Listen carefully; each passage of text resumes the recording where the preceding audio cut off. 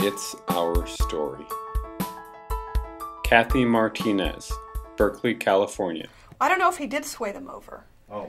I don't. I don't know that. I know that the blind is still very protective of their own commissions for the blind in the state of California, and they've always been pretty careful to maintain a separate, kind of funding stream and commission. So we should really check that out. Good. Because I know that there's a guy that's the head of it right now. He just got hired, and it's still a separate area. The blind have been very afraid to let go of, of the gains they've gotten, and that's understandable.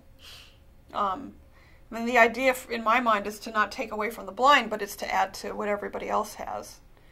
But, there is some definite inequity with regard to even, Social Security and how much blind people can earn, and it's not fair. I mean, that's the truth.